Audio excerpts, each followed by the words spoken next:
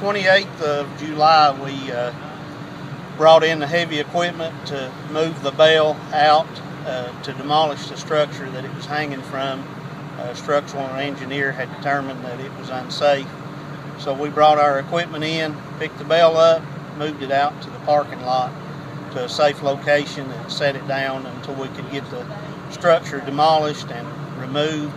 And now we brought the bale back into the concrete slab where the structure was originally at, and it will be there until they decide to get the new building, the new location and the new building built to hang the bale from.